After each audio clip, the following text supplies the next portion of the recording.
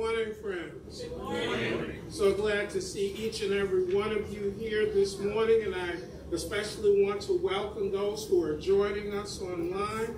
We are so happy that you chose to start your Sunday and start your week with us. So once again, welcome, welcome, welcome.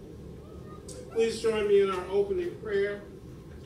Maker of all, parent of all, destiny of all. We lift our voice to you in praise and adoration. We give thanks that you are with us in love and care. We lift our hands and hearts to you. Source of our hope and courage. We give thanks for your spirit and welcome you into this place and into our hearts. We lift our voice to you in praise and adoration. We give thanks that you are with us in love and care. We lift our hands and hearts to you.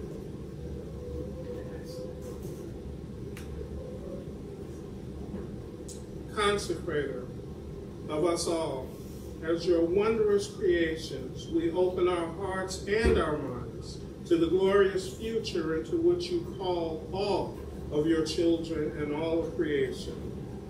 We lift our voice to you in praise and adoration. To give thanks that you are with us in love and care. We lift our hands and hearts to you. May this people in this place shine with your abundant love.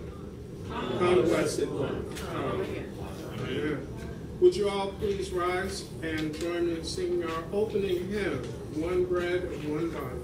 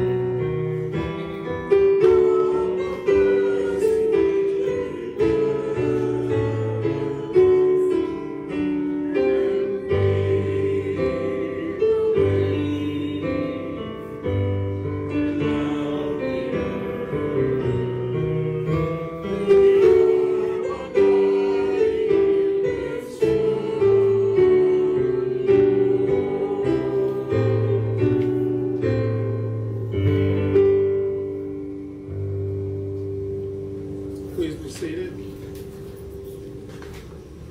Join me now in our gathering prayer. We give thanks to you, O God, for you are good, for your steadfast love endures forever. You have redeemed us from trouble and gathered us in from the lands, from the east and from the west, from the north and from the south. When we cry to you in trouble, you bring us out of our distress. We thank you, God, for your steadfast love, for your wonderful works to humankind. We lift up your name here in the congregation of the people and praise you in the assembly of the elders. We worship you here today together. Amen. So, Hannah, let me grab you for a sec. Let me ask you to come out and join us. See, that doesn't take long at all, does it? And here is the star of the show. So, honey, you see, look up. Look up. No, look up at me. Now, usually I'm down on my knee, right? But the reason why I'm not today is because, can you say because? Because I want you to know that no matter how big I am or small I am, you are still living in my heart. And everyone that you see here, no matter how big they are, no matter how small they are, no matter how low they are, no matter how high they are, you live in our hearts. And you know what I hope happens? I hope we live in your heart too. So remember that we love you and that God loves you too. Can you just say that little piece? God loves me too. There you go. And that is the content of the gospel. Thanks so much, Hannah. Now wave, and you'll come back out later and help me serve communion, right? Okay, thank you. Thank you. And once again, so I can sort of break it down for you all. I mean, because that was the big 2,000-foot thing. But no matter how big, no matter how small, no matter how strong, no matter how weak, no matter how in a good mood, no matter how in a cranky kind of mood, because you know I can get cranky every now and then. God loves you, and you live in each other's hearts.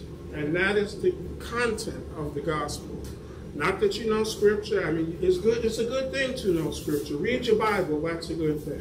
Not that you know the songs of the church. That's a good thing too. Learn the songs of the church. Not that you figured out how to be a Christian in public. That's important too. But the most important thing is to remember that we as a church live in one another's hearts. And from that, we gain knowledge that we are never, ever, ever alone. That we are never, ever alone. That we are always with us in our hearts and in our prayers. And such is the gospel. Now, that's not the sermon for the day. I mean, that'll preach all day. That's not the sermon for the day.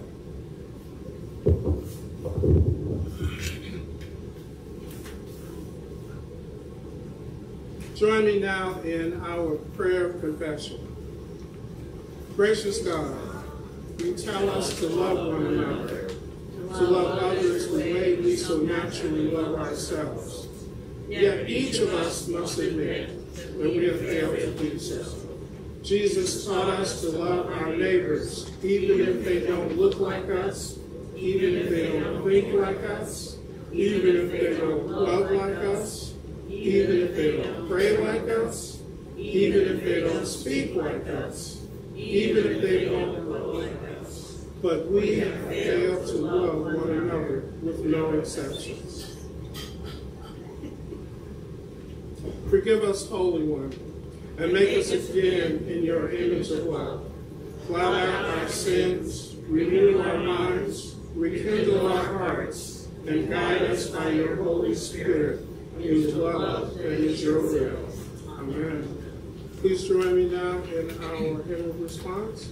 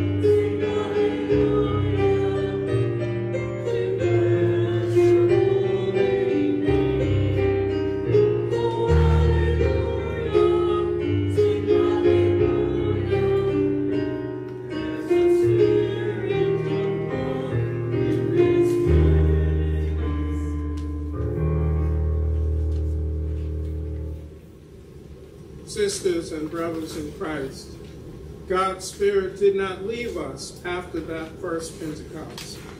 The Spirit is still with us, empowering us to know mercy and grace, forgiveness and service. In this Spirit and through Christ, we proclaim the good news. We are forgiven. Hallelujah. Amen.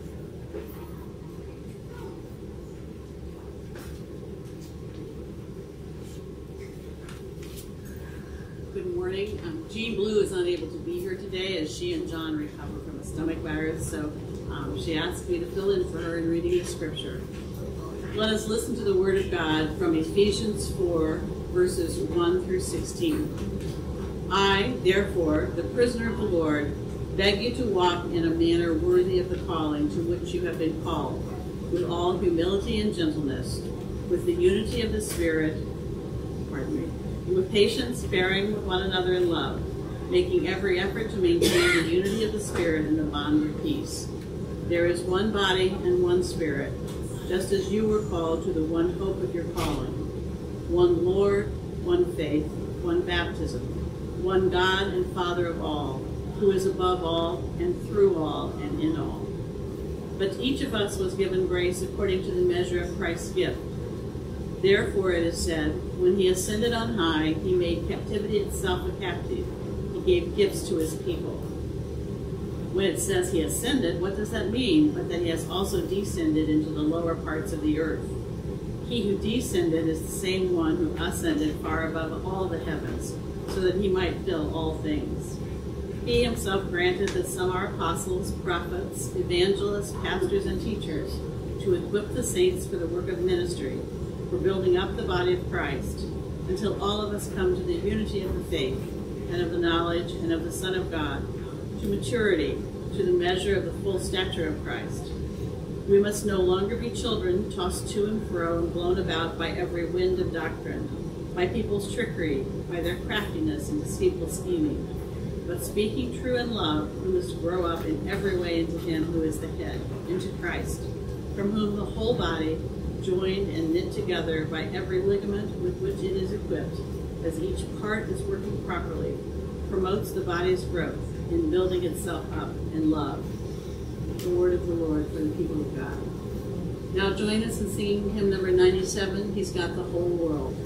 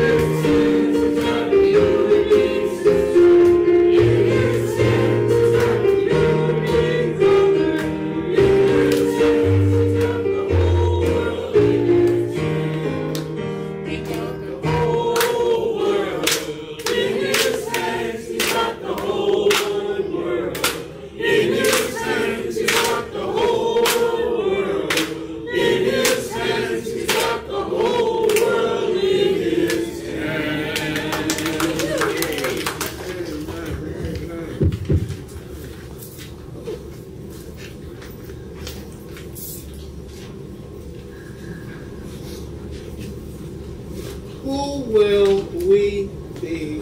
Who will you be? As I prepared my sermon for this morning, I thought about you all. And when I say I thought about you all, not to say that I don't always specifically have you in view. So, I mean, I have always been a preacher that I imagine the audience that I'm going to be preaching to. But this, when I was preparing this sermon, I did something a little bit different. I walked the aisles, if you will, and I looked at each and every one of you. And I thought about what the timbre of your voice was. I thought what it looked like when you smiled. I thought what it looked like when you were enjoying service, and I thought about your laughter and the ways that you present yourself in such beautiful ways to the world. So this sermon was one that I probably took about a good half hour just walking around in my mind and looking at and thinking about each and every one of you. And I thought particularly about your charisms. That's our word for the day, charisms. Those are the particular gifts that God gives us that are particular to us. The gifts that only we can bring to the church. So you can have a church of thousands, but there will only be one you. And the particular gift that God has given each and every one of you. I thought about that this morning and about the point that it is the irreplaceable you that I would be preaching to this morning. The irreplaceable you. Now, as I gazed across the group that is us, there's a question that came to my mind. Who are we together as this people of God, as this gathered family of God? Who are we in the hopes and dreams of God? You know, that's something we don't think much about, but I think it's very important for us to stop and think for a moment. Who does God dream of us becoming? Who does God hope that we will be? Not simply as a community, but in each of our lives, as individuals and as a community. Who does God desire and need for us to be in and for this world that God loves so desperately? You know, one of the ways that we've read Scripture in the tradition and that we've shaped our faith that I think has not been quite on point has been the idea that God doesn't need us for anything, right? That God is going to be God all by God's self, that God is totally self-sufficient. But at least the Scripture that I read was that from the very beginning, God wanted some company. God wanted someone to be with God. God wanted a creation that God could share, that God could be a part of. That's what the whole first 3 chapters of Genesis is about. It's about God making a creation and making us, and every day God made something new. And, you know, I get in my mind that it was like a little 5 or 6-year-old that God made the plants and said, wow, that was cool. Let's see what else we can do. And so God made the fish and God made the animals that were on the land. And then finally God made us. So the God that we worship, the God that is revealed to us in Scripture, is a God that needs company. Not because God isn't enough for God's self, but God chooses to be in relationship. So the question then becomes, what is it that God dreams for us? Because one of the things that we know very well, we as often as not live in ways that perhaps God isn't particularly keen on, but that's okay because God forgives us and God continues to extend the offer of love. But the question, what does God desire of us? What does God desire for us in this world that God loves so desperately? You know, in John 3:16, we are reminded, for God so loved the world that he gave his only begotten Son. So that's the key right there, that God so loved the world. So whether it's that Christ was and is results from God's love for this world, or whatever the case, it is that God means for this world to be something of beauty that are viewed through the eyes of love. You know what it means to view something through the eyes of love, right? I mean, when you're in love with someone, or when you love someone, after you've loved them for a while, you literally have no idea what they look like. It's true. When you are in a relationship, whether it is spousal, whether it is child and parent, parent and child, dear friend, for the people we love, we have no idea what they look like. Because if it is sincerely love, the only thing we see is through the gaze and gauze of that love. And God is very much the same way. Now, our text for the morning is a message from Paul to the still new church at Ephesus. A note about who they were, and as important, who they were becoming. So he was reminding them of this thing. You're becoming something in the gaze of God's love. You're becoming somebody in the gaze of God's love. Now, we talked in Bible study, so I'm saying this so that nobody will say after service, well, you know, you took our idea and you didn't give us credit. So I'm just saying right now, we talked about this in Bible study, is that it is easy for us to forget that Ephesus, along the church at Ephesus, as well as all of the other churches to whom Paul was writing, were very young churches. They were very new churches. They were churches in the early point of their life. When Paul wrote this letter, the church at Ephesus was only about 15 years old, maybe 16 years old, tops. So it was still a very new church, and it was one that was still figuring out and discovering what it meant to be church, because they didn't have any examples. These were the first churches, so they didn't have any examples to look back on. Now, they could look back on perhaps the religious communities from which they came before they became Christians. Those who were Jews could look back on Judaism. Those who were Zoroastrians could look back on that. Those who were part of the mystery cults could look back on that. But they were the first ones who were making this thing up that we call church. They were the first ones. So Paul is giving them instruction about what it means to make a community in the midst of all this.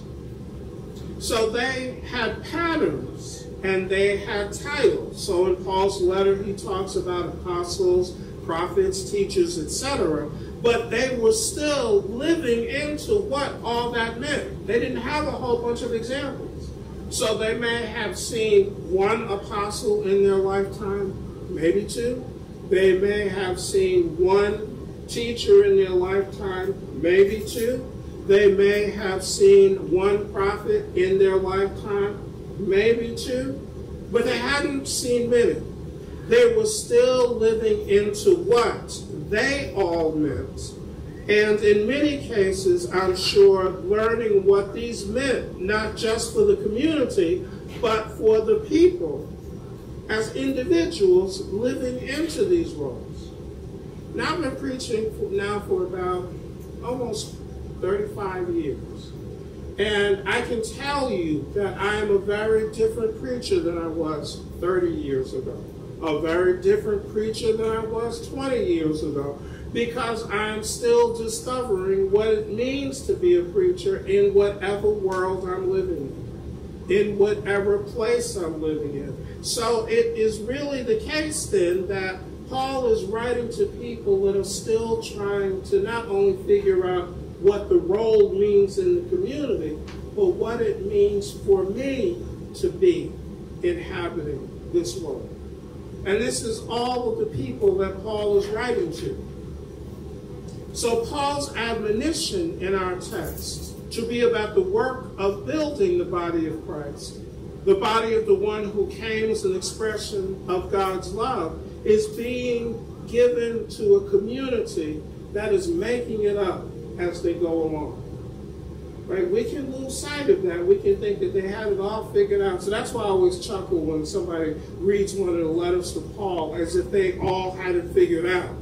And all we have to do is see what they did. Well, remember, they were just figuring it out themselves. They were just trying to make sense of themselves. But more, they were a community of individuals who are discovering their gifts and their charisms along the way. So they were discovering what it meant to be a Christian, and they were discovering what it meant to be a Christian in the community of which they are a part. Now, something that is gainsaid these days is that COVID changed everything. COVID changed the world.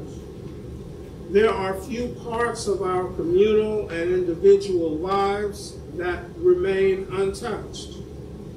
I was reading about the commercial real estate in New York is worth just a fraction of what it was because companies have so many employees who are working remotely and because so many companies didn't make it through COVID.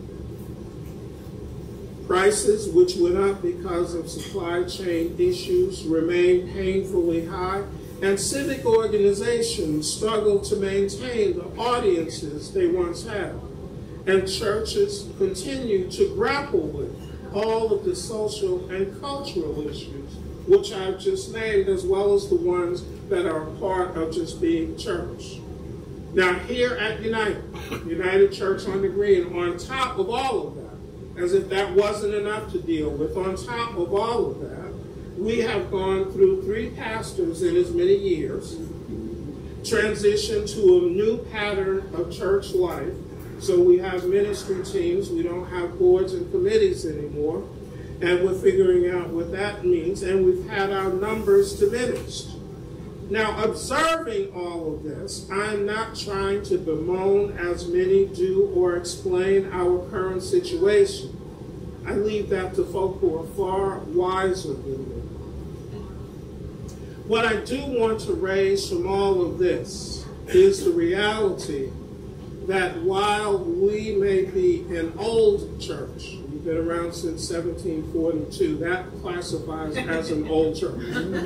While we may be an old church, we are a congregation in a new world. Yes. While we may have many who remember the old world in the former ways, the world which God so loves and into which God calls us as an expression of that love has changed. It is a different world. We find ourselves much like the church at Ephesus, trying to figure out the new thing to which God has called us, and to figure it out as a community and as individuals. Now, I was reading that very closely and word for word because that was what I really needed to get through, but this is where I wanted to get. You remember I said at the beginning that I had each and every one of you in my mind, that I had you in terms of thinking about you. Well, what that meant was each of you has not just a charisma, not just a gift from God that makes you you. That is a gift to us as the church. But like the church at Ephesus, you are building what will be God's gift to the world. Your presence, your love, your care, all that you do, and each of you is doing it in your own particular way. So I actually smiled a lot when I was writing this part of the sermon. Not that I don't always smile, but I take this role very seriously, being a preacher. But I actually smiled because I thought to myself, I can look at people today, and there will come a time when now they are new, but they will be the ones who are passing along the story to people 20 years from now. I look around, and some of us probably won't be here 20, 25 years from now, but someone will remember that we were, and the particular gift and talent and charism that we brought. I was telling, and I don't like to call people out like this, but I'm going to anyway. I was telling Abram that one day, Hannah's going to grow up and we will be a part of who she is. We will be a part of whatever she is in the world. So all of the power, all of the joy, all of the wonder she brings into the world, we will have had a part in that. And that is the great gift that we have, that God gives us to bring a charism, not to just who the church is right now, not to just who the church was, but to who the church is becoming. And each and every single one of you, from our musician to the tech guys, to the people who read scripture faithfully, to the people who serve communion faithfully, to the people who've been here for 40, 45 years, to those who've been here for 2 months.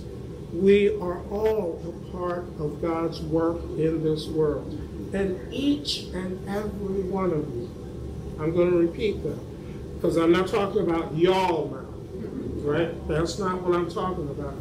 Each and every one of you is a part of this gift that God has to the world, that is United Church on the Hill. And we give thanks for each and every single one of you. Give thanks that you've been here. Give thanks that you are here. Give thanks that you will be here. Now, some preachers will tell you to look around at the gift that you are to each other, but we'll do that in coffee hour.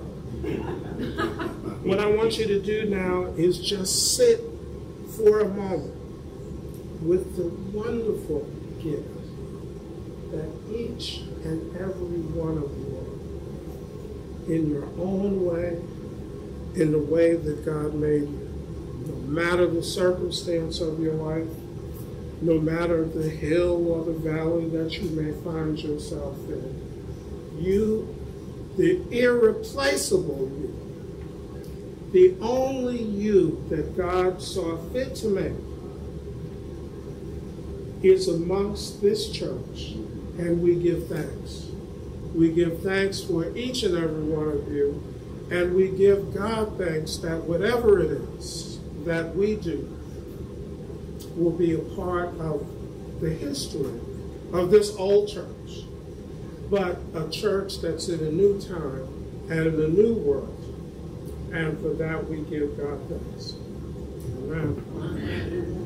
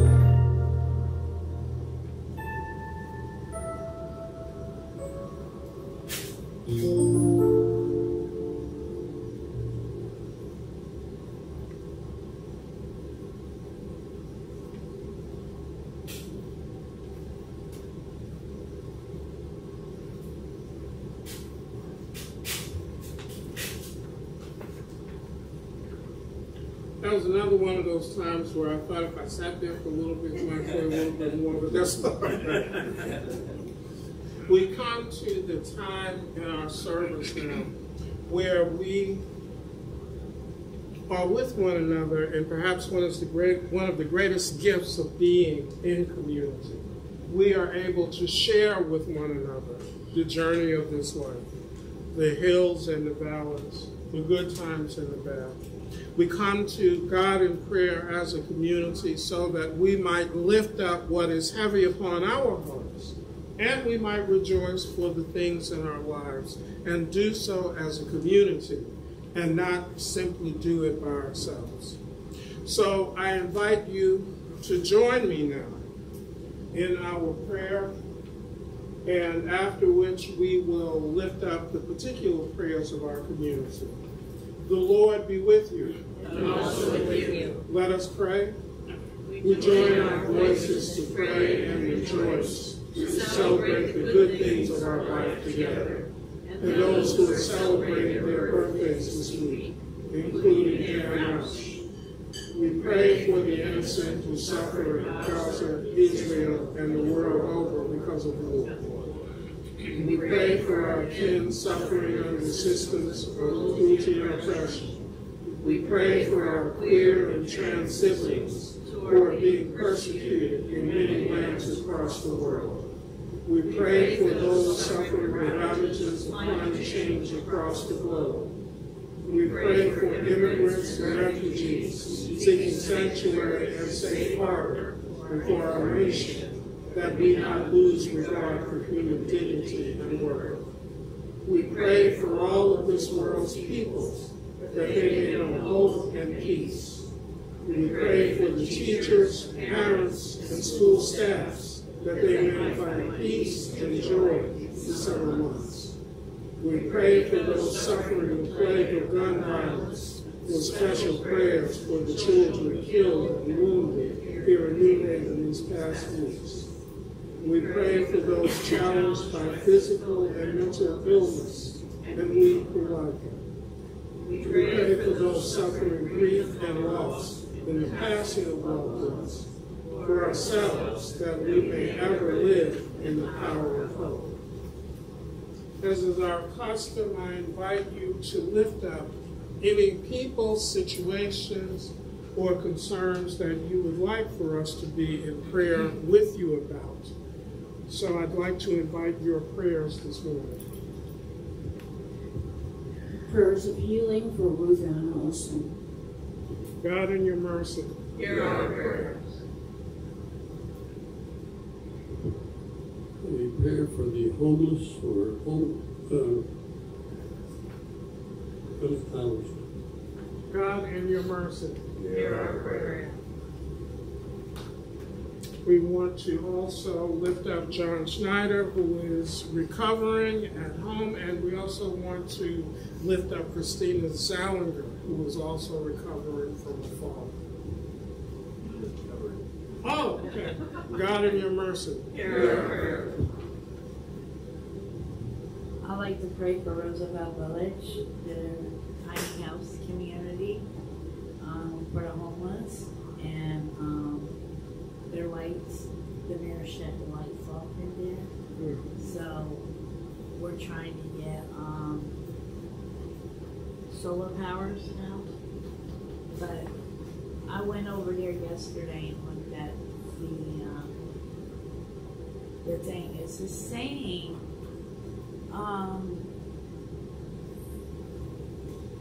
little houses that the military fights our wars on, that they have in their backyard, and it was cute to see them. But my son's in the military, and it's the same little, house that they set up to put. So if it's okay for our military, why isn't it okay for our homeless? God, in your mercy, Hear our prayers.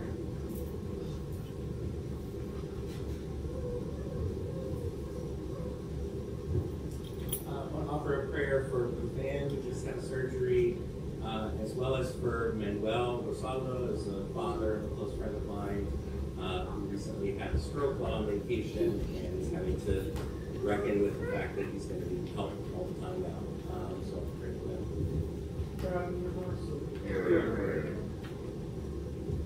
We have several from online. From Christina, continuing prayers for my brother Peter, God in your mercy. From Al, continuing prayers for John Schneider, Lord in your mercy. As well as prayers for peace in the Middle East, Lord in your mercy. From Catherine, prayers for all of those in the path of Storm Debbie, Lord in your mercy. And from Julie, prayers for safe travel for Jessie as she returns to Hawaii tomorrow, Lord in your mercy.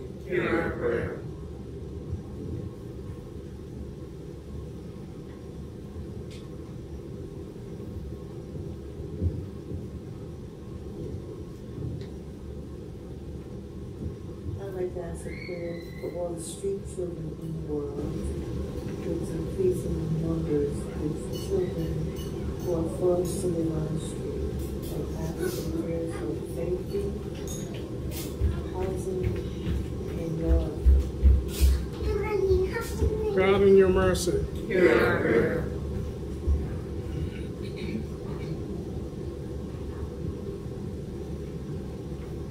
Join me now in prayer.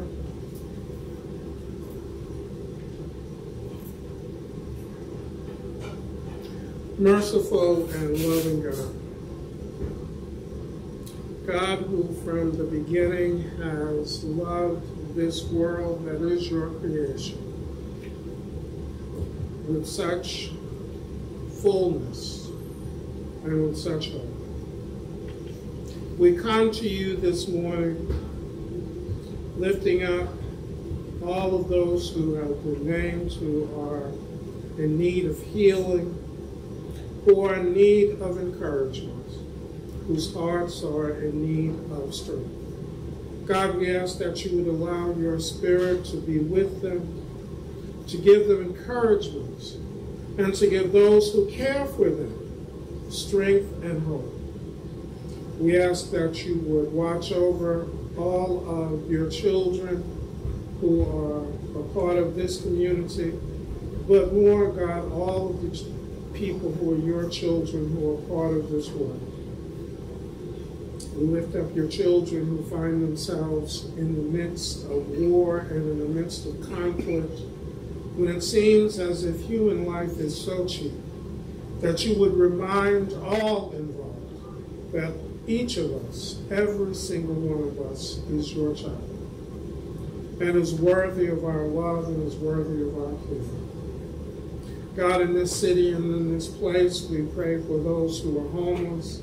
We pray for those who are unhoused, and we pray that the systems which are keeping them that way might be humanized so that the resources of our commonwealth, the resources of our common strength might be brought to bear so that people might find places to call home and might find the strength that comes from being in a place to call home. God, we ask that you would give us in this community that is this church, that is this city, that is this state, that is this nation, the wisdom to understand that the gifts that have been given to us are for us all, to be shared and to be given strength so that all might prosper and all might know fullness. We ask that you would give us the wisdom and courage to be able to live in such ways.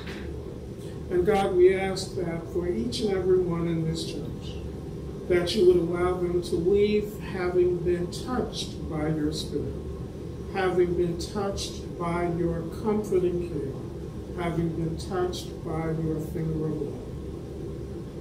We lift all this up in the precious name of Jesus. Amen. Amen.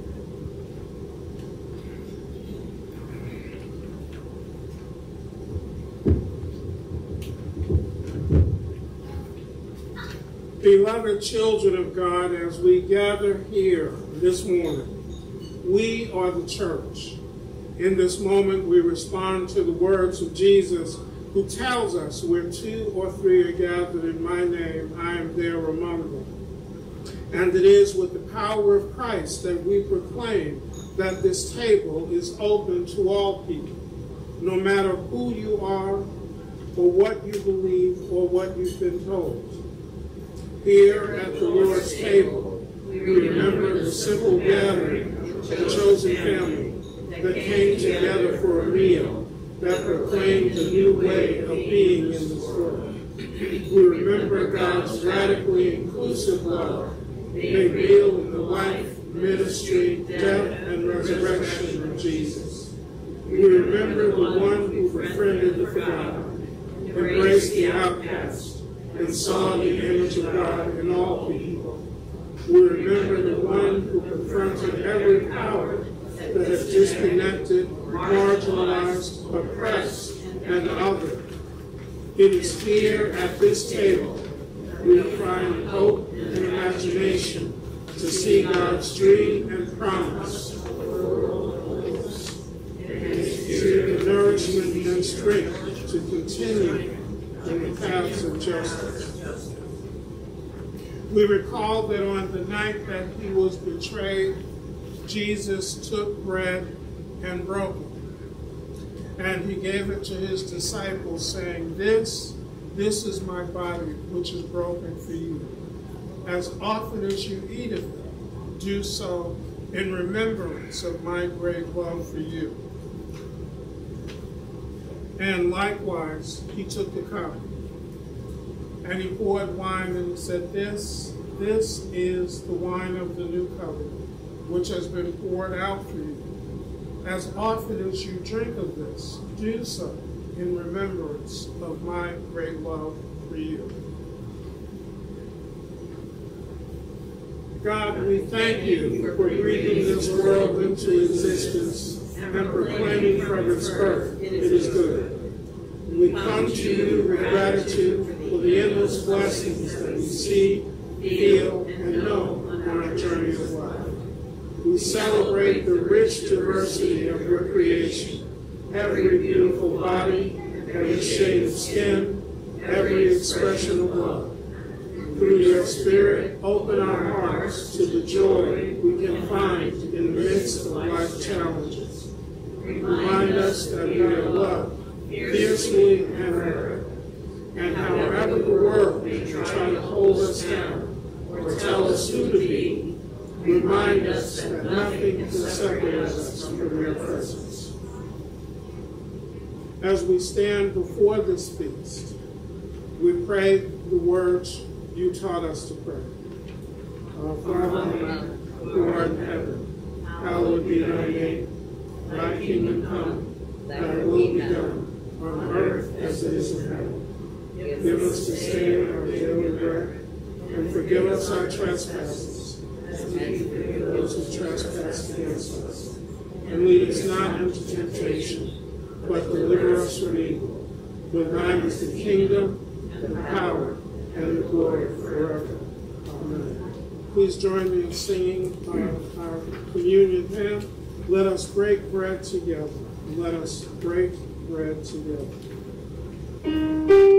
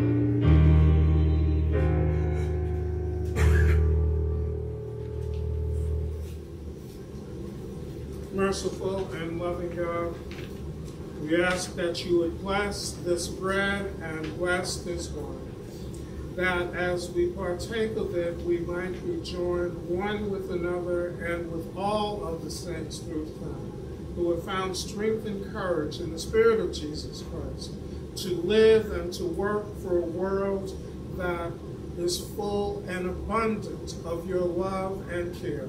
We ask that you would allow this to strengthen our hearts and give courage to our minds, that we might be the church that you call us to be. God bless this bread and this wine and the people who partake, that we might forever be your representatives, your symbols of love in this world. Amen.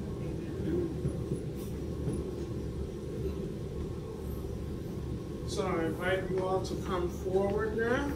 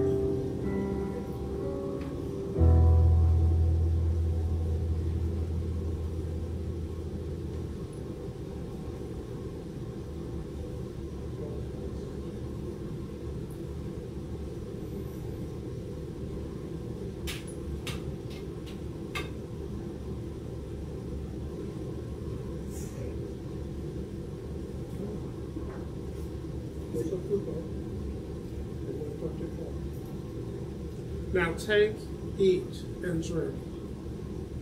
God's expression of love for you.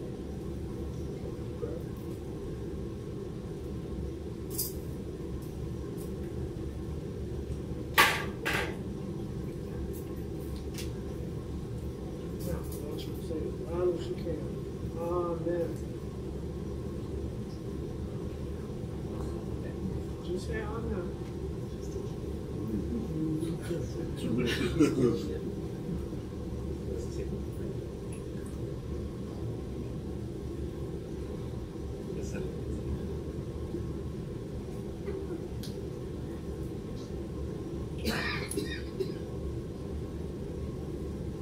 Okay, so Hannah says amen, right, Hannah? Amen. There we go. Amen. Thank you, thank you. Now let's say our prayer after communion. Thank you, Hannah. From these simple gifts of grape and grain, you have consecrated us as your children, called and sent to share your extravagant love with others. Open our eyes that we might see you near us, Open our lives that we might be agents of hope and love for our world. When we forget our holy calling, speak anew to our hearts and draw us back. This is our prayer in the name of all that is holy. Amen. I invite you to pass the peace of Christ to one another. Peace be with you.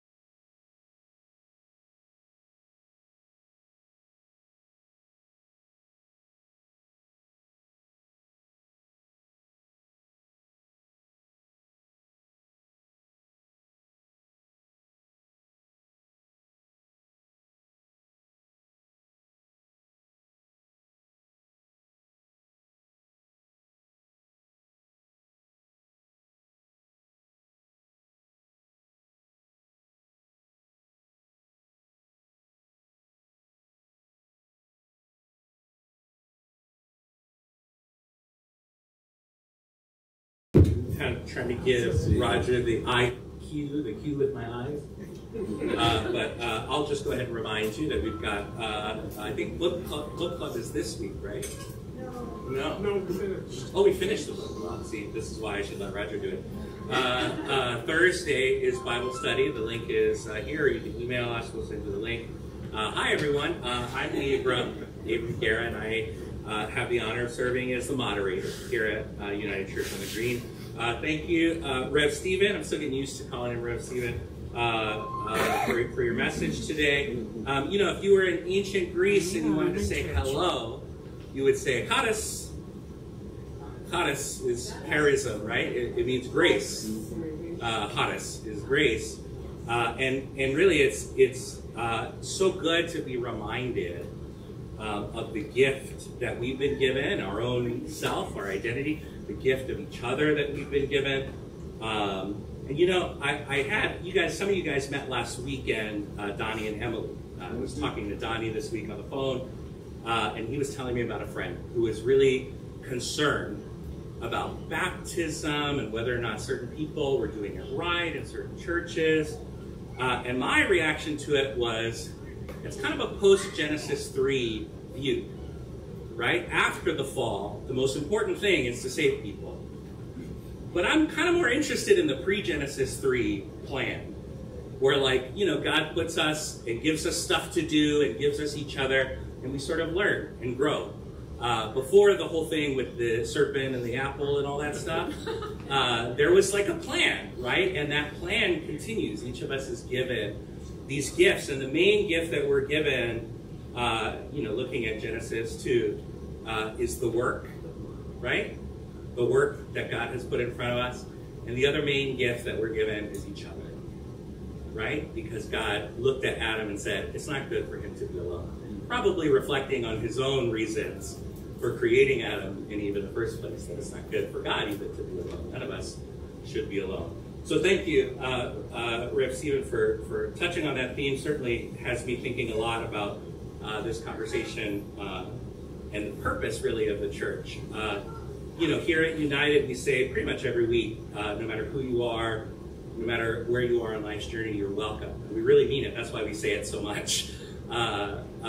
We've been an open and affirming church, open and affirming to LGBTQ plus people since 1989. Before that, we were involved in the apartheid, anti-apartheid movement to try and end apartheid in South Africa. If you trace back in history, all the way back to 1742, you can see United show up again and again and again. And here we are today. I'm not sure what the work is in 2024. I have some ideas, but I'm sure that we have each other. So thank you for coming this morning. You could have been anywhere, and I'm grateful that you're here. Have a good Sunday.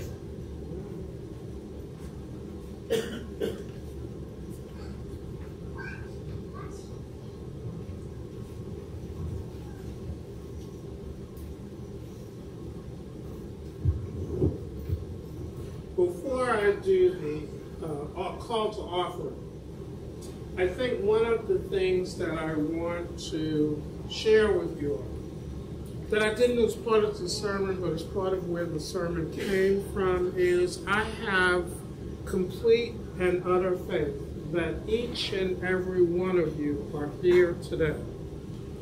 Each and every one of you are here each time that you are here, because God has something for you to do here.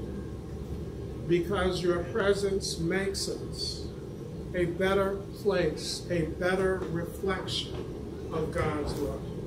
So if it seems like I only talk about you all a lot, and I'm not a fire-breathing progressive, or I'm not telling you all get out in the streets and shake your foot, I mean, we can do that, and we are going to do that, and because of a community, that's what we do, right? I mean, United is just one of those churches that if there is a protest, y'all are going to be there somewhere. I know that. But what I also want you to know is that you are precious to this place. You are, and you know, you get tired of hearing that, I know, because that sounds like, oh, well, you told us that last week, you tell us that this week.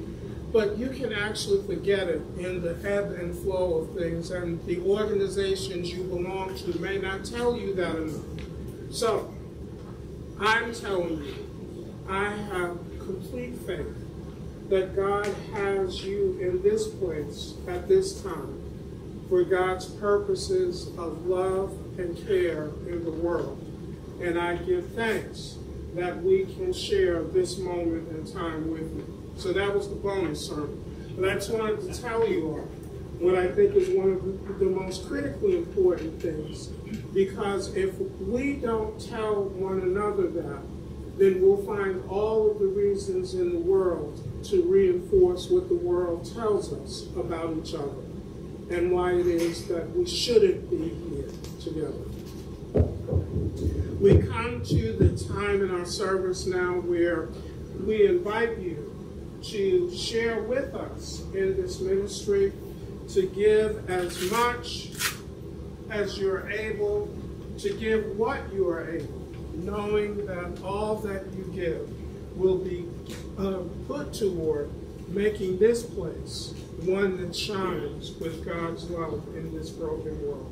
I invite the ushers to come forward.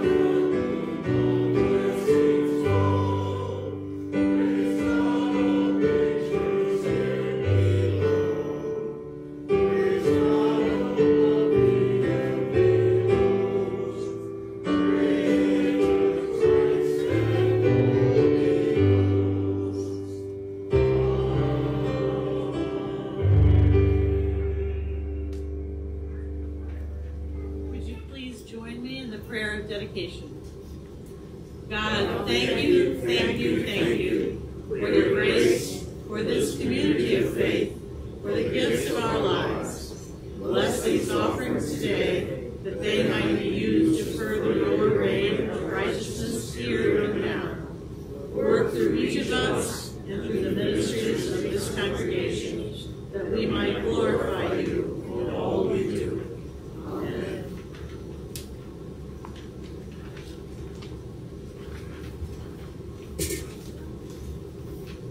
Please join me now in singing our closing hymn. Precious Lord, take my hand. Precious Lord, take my hand.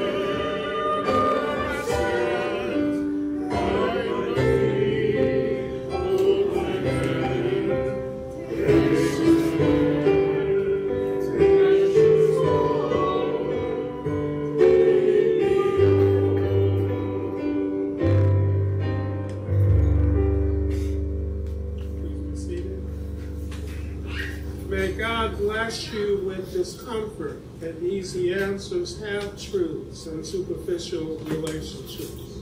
So that we may see truth boldly and love deep within our hearts. May God bless you with anger at injustice, oppression, and exploitation of people. So that we may work for justice, freedom, and peace. May God bless you with tears to shed for those who suffer pain, rejection, starvation, and war. So that we may reach out our hand and comfort them. And may God bless you with enough foolishness to believe that you, yes you, can make a difference in this world. So that we can do what others claim cannot be done. Amen. Amen. And Ashe.